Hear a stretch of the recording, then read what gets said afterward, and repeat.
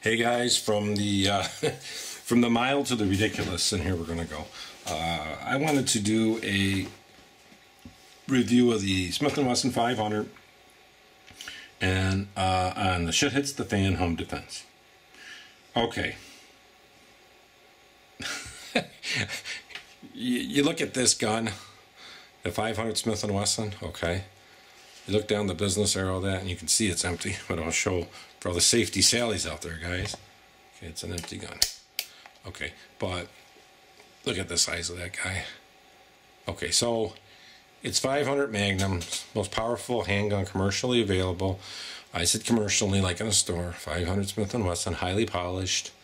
Okay, here I see. Now the Smith & Wesson 500 is a single action or a double action. Okay, it holds 5 rounds. Okay, and they're big bullets. They're very heavy. One box of these is probably like almost 2 boxes of 45 ACP. Pretty close to it. Expensive bullets, about 60 bucks for 20 bullets. In your hand, heavy. Heavy gun, 5-6 pounds. So, home defense, yeah, I guess you could use it for home defense. Shit hits the fan. Maybe if you needed a big gun where you're going to be stopping cars, blowing out engine blocks, yeah, maybe that would be. This would have to be a backup to, like, you know, your smaller gun. Let's say you wanted to, there's a zombie behind a metal door and you really want to blow the shit out of him, so you use this and shoot right through the door and blow him in half. Or you wanted to stop a car that was coming at you, shoot it about 5 times in the engine block and you'd stop the car. Practical as far as shit hits the fan defense? No. What would I say? Probably the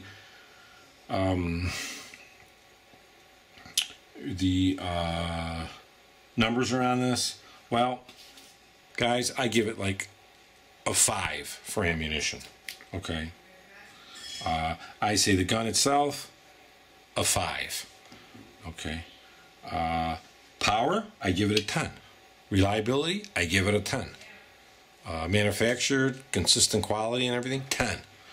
Okay, the round, I give it a 10. Very good, effective round. But as far as weight, like I say, 5. Bullets, too heavy, 5. So as far as a home defense gun, maybe shit hits the fan, it probably would be good in the arsenal, wrapped up with, you know, maybe 100 rounds of this in case you got to stop somebody that's in a car, or for some reason to blow a hole through a door, you know, a safe or something like that. Yes, but there are better options. So I'm going to give it 5 across the boards for home defense and shit hits the fan. For reliability, I give it 10. For sure power, I give it 10. It's the most powerful of all the guns we've talked about. For capacity, I'll give it a 7 because I'm giving it the same as the XDS. It's not the lowest. 5 rounds is still not bad in a gun, but it does have a fiber optic, which is interchangeable in the front with a blade. You can pop this out. Interchangeable compensators, but you know, the gun is definitely a beautiful gun. It's a real nice gun, and it really is going to depend a lot on you. You know, what you're looking for in a shit hits the fan defensive gun. I would definitely have to say it would make a good addition to your scenario, but if it's the only gun you had, I would say no. Like I say, you probably want like 3 guns with you in a defensive situation. If you're, I mean, if you got a big van and you can carry more, that's fine. More guns is better. But this is really a specialized gun. And depending, you know, what you're going to do with it, but you know, this is like 500 Smith & Wesson is like a 50 AE Magnum. That's what you probably want to compare it to.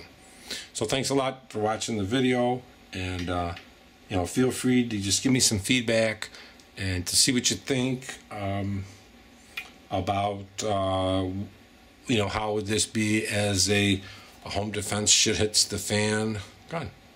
So thanks for watching, and